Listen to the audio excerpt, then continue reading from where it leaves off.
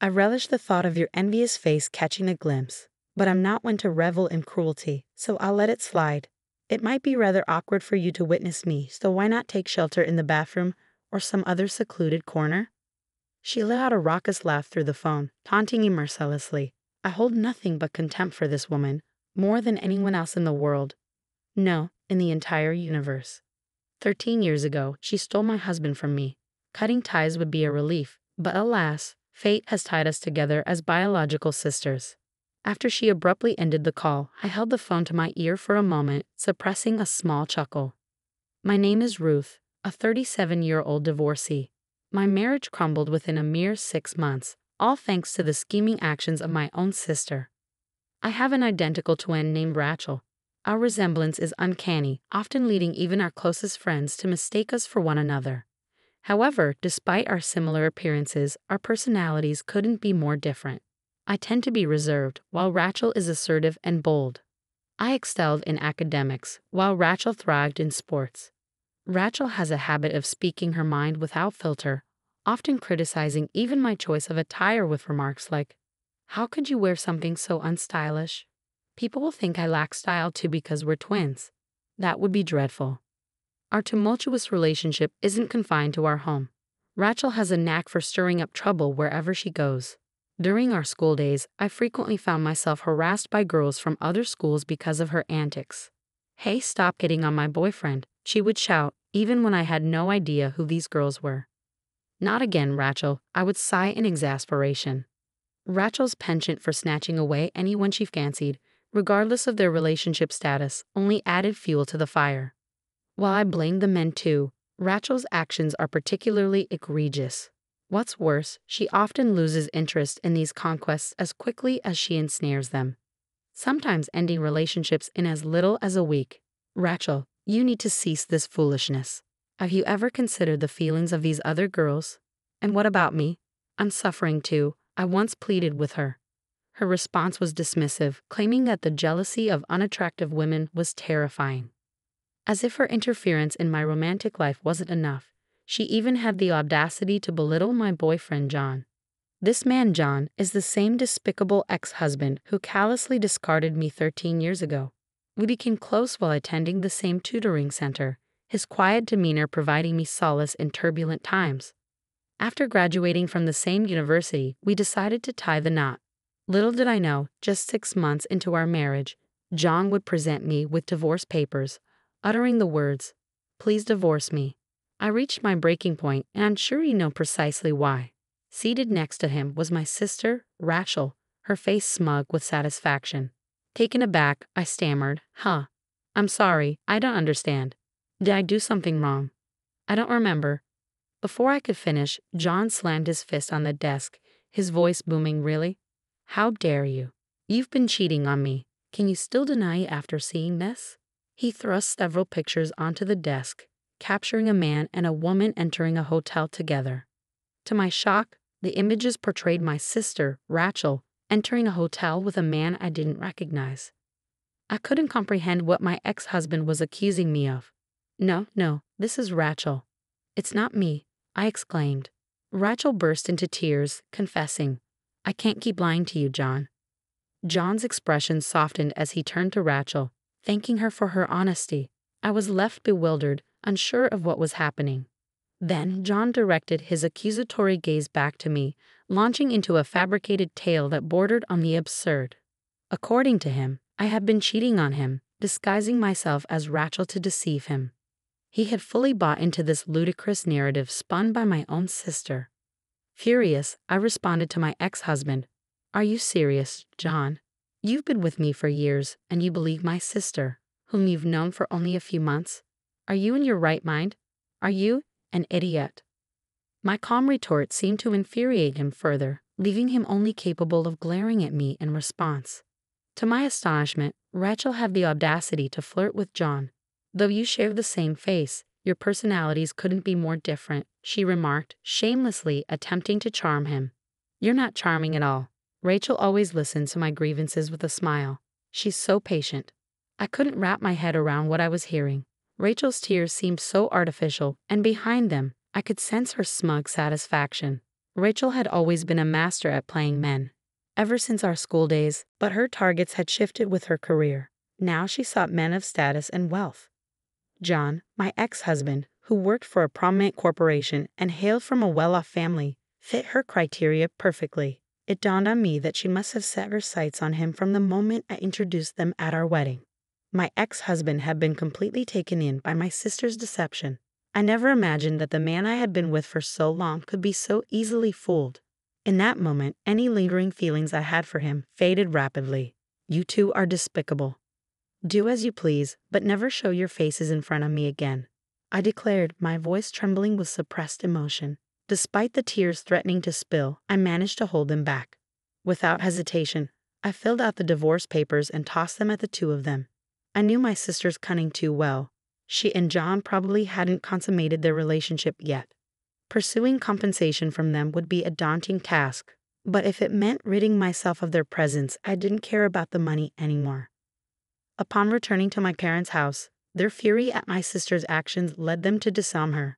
When questioned about her reaction, she brushed it off, saying, "Oh really? I don't care. But if you're having money trouble, they'll come begging to me." Okay, bye then, trivializing even her own parents' feelings. A friend later informed me that my ex-husband and my sister had tied the knot just 3 months later. I was left stunned, unable to even shed a tear. For 13 years since then, I had not laid eyes on my sister and her husband. Then, out of the blue, I received a call from an unknown number on my cell phone. Hello, Ruth." The voice on the other end greeted me, instantly recognizable. I couldn't fathom how she had the audacity to address me as Rachel.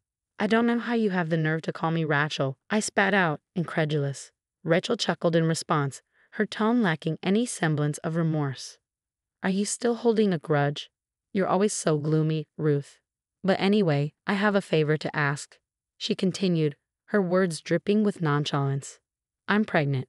Oh, and the father is John, whom you love so dearly. Haha. So I thought you could be the one to break the news to our parents about their first grandchild, since they won't listen to me." Her brazenness left me speechless. "What reason do you have to be so cheerful when you've been disowned?" I retorted, my frustration simmering beneath the surface. But Rachel simply laughed it off, as if my words were inconsequential. "How many years has it been?" 13 years, I believe. "You're probably still living alone in our parents' house, nursing your grudges," she taunted. "Well, I'll be the one to give them a grandchild instead of you." Rachel had always possessed a knack for getting under people's skin. "I'd love to witness your envy, but I'll spare you the sight. It would be too pitiful," she added, her laughter echoing through the phone. "It'll be awkward if you see me, so why don't you hide in the bathroom or something?" With that, she abruptly ended the call, leaving me to stew in silence.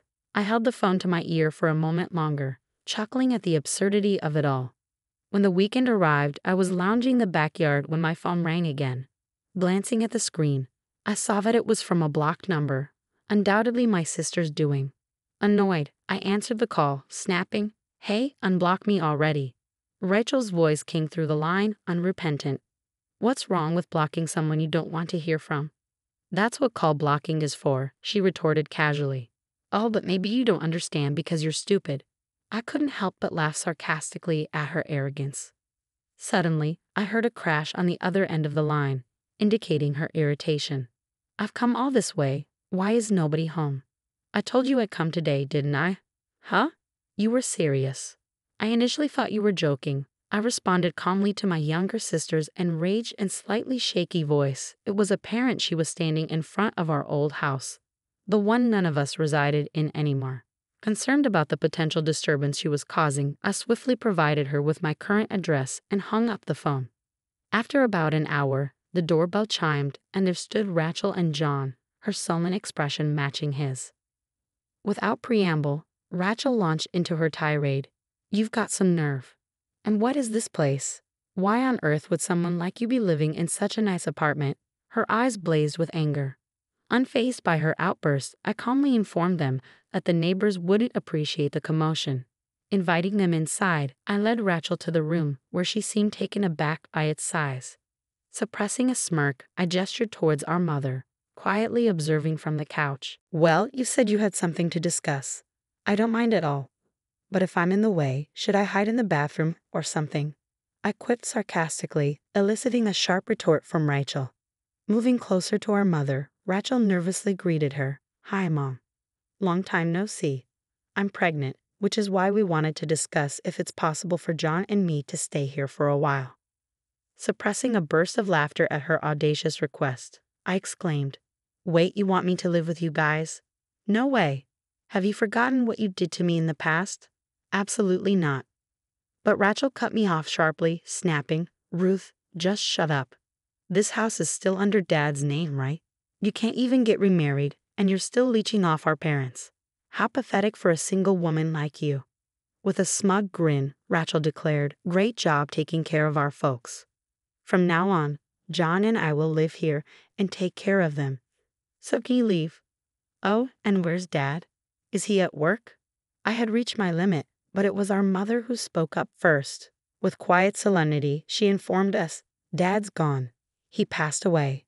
Those few words hung heavily in the air. My parents were always serious people, and despite my divorce 13 years ago, they had always apologized to me, even though it was Rachel's fault. My father, in particular, used to express regret, saying, "Maybe it was my fault for not raising her better. I'm sorry, Ruth. I'm really sorry." His depression deepened to the point where he found it difficult to continue working. At the time, both of my parents were in their early 50s, and we were surviving on my income and Mom's part-time job. A while later, my father was diagnosed with cancer and passed away 10 years ago. Just before he died, he made a request: "Don't tell Rachel anything. I don't think I'll make it to heaven if she comes to my funeral." True to his wishes, Mom and I didn't contact Rachel. We moved into our current house about 5 years ago. Mom had developed issues with her leg due to overworking, and we decided against renovating our old house, situated atop a hill, fearing it would be too much for her to manage. Since moving into this accessible home, Mom's leg had been feeling much better. Though I tried to maintain composure, thoughts of my late father threatened to overwhelm me. Tears welled in Mom's eyes, mirroring my own sorrow. Predictably, Rachel's response to our grief was callous. "Too little, too late. Besides, it's not my fault Dad got sick. In fact, you're living in such a nice place now because of Dad's inheritance, right? That's not fair. What about my share? Didn't I have the right to inherit?" She spat out, nonsensical accusations slipping effortlessly from her lips. Without hesitation, Mom retorted, her anger palpable. "Inheritance? There's no such thing. You only came to us when you were in trouble, doing stupid things before your marriage.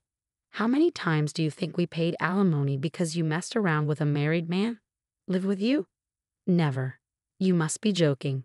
Don't be ridiculous." It was the first time both Rachel and I had witnessed Mom so enraged. Sensing the tension, Rachel fell silent.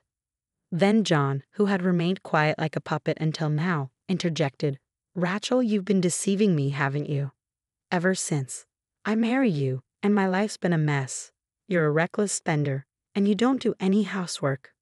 My ex-husband's words nearly made me burst out laughing. He must be quite something to have put up with her for 13 years.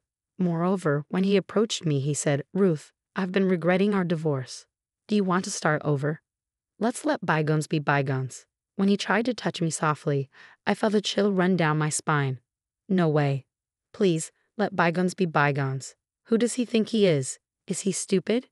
It's not his place to say that," I thought, just as I was about to dodge his touch. Suddenly, the door to the next room burst open. "Could you not touch her with your dirty hands, please?" a man exclaimed as he appeared, catching both of us off guard. Ignoring Rachel's murmurs of confusion, I explained, "I told you to stay hidden because I didn't want to involve you." He responded, "I couldn't stand it when he tried to touch you, Ruth. Besides, I think having a third party will help the discussion, don't you think?" Exasperated, I introduced them. Okay. This is my husband, Alex, and Tony, come here. This is our son, Tommy. He's 8 years old." Tony, who had been peeping out from behind the door, glared at Rachel and her husband. "Huh? You're remarried? Unbelievable." "Why?" Rachel was more surprised than anyone that I had a husband and a son. My ex-husband, John, was equally shocked, gaping like a fish out of water. "What do you mean? Why? How many years do you think it's been?" "It's been 13 years. 13 years, and despite all that time passing, you guys haven't changed one bit." though I added somewhat sarcastically. Their faces turned bright red. I met my current husband, Alex, shortly after my father passed away. We were colleagues for a while, and one day he asked me out. When I rejected him, saying that I was a divorcee, he responded, "Does being divorced mean you can't remarry?" He asked me out once more, and we got married a year later. Our son, Tony, was born the following year. Alex treats my mother very well, doesn't mind us all living together, and my in-laws, who already live with Alex's brother and his wife, have reassured me, saying, "We're glad you're here for Alex." It was Alex who proposed moving to our current house, concerned about my mother's mobility. Facing the two shocked individuals, I firmly stated, "My mother and I are living our lives here. Can you not disrupt?" Turning my attention to Rachel, I continued, "You said you were pregnant. How many months along are you?" Their flustered responses to my question hinted that Rachel was likely lying about being pregnant. I had been married to John for only 6 months, and I never got pregnant. That fact had been the reason my former mother-in-law used to make snide comments. If Rachel wasn't pregnant, it meant that was probably the case. Rachel seemed to get along with my bad-tempered former mother-in-law. Unable to endure the harsh glares from my family, the two hastily left our house. I mean, I had heard stories, but is she really your sister? She does look like you, but her character. Alex remarked, trailing off. Anyway, it's settled for now, he concluded with a smile, to which I responded with a bitter smile. Really? Later that evening, the doorbell rang incessantly. Watching the monitor, I sighed. They came after all, I murmured to myself. Opening the door, I found Rachel and John standing there with pale faces. "We need help. Can you lend us some money?" they pleaded, kneeling down. My husband looked puzzled, but my mother and I felt differently. During the day, while waiting for a call from Rachel, my mom received a call from a certain individual, a friend of my deceased father, who currently rented our old home. His family was living there now. When I returned home, I found the flower buds in the garden ravaged and the windows cracked. The security footage clearly showed a man and a woman, with the woman infuriated, stomping on the flower beds and hurling stones at the windows. Of course, it was my enraged sister, Rachel.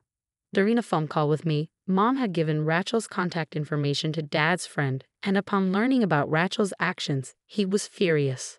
It seemed that in the damaged garden, there were rare flowers that were difficult to grow, and they asked for compensation. They seemed to be struggling financially to the point of having difficulty with housing, so I expected them to turn up again. But I never thought they'd show up that very day. I must admit, their audacity impressed me. "I can give you some money, but there's one condition," I stated firmly as I watched them trudge home with slumped shoulders. Despite myself, I couldn't help but laugh inwardly and think, "Serves you right." In their hands was a written pledge I had just made them sign. I had ensured they wrote in the pledge that they would never approach me again, in return for me taking responsibility for this incident. But Rachel is still my sister by blood. It's hard to completely cut ties with her. There may come a time when she'll use the power of the authorities to approach me. When that time comes, I'm prepared to fight using the audio recordings I secretly made 13 years ago. This time as evidence. Because you see, I have no intention of forgiving my sister and her husband anytime soon.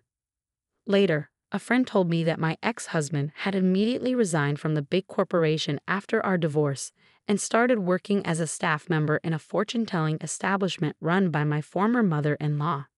Because they were family, he was paid a high salary, and he and my sister seemed to have been living a life of luxury. However, a few months ago, my former mother-in-law suddenly passed away from illness, and my ex-husband, who had no talent for fortune-telling, took over as her successor.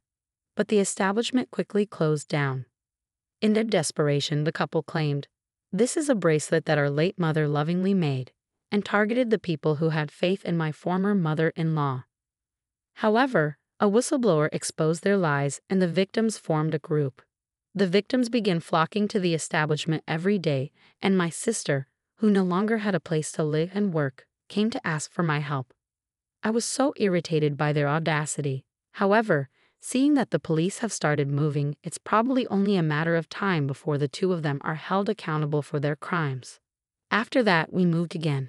The reason was my husband Alex's job transfer. "Can I really come along?" Mom asked apologetically, to which Alex, my husband, responded with a chuckle. "What are you talking about? You're an important part of our family, Mother. Even if you resist, I'll carry you over my shoulder and take you along, okay?" Upon hearing Alex's light-hearted joke, Mom let out tears of gratitude. "Grandma, you're crying again. Here, have a Kleenex."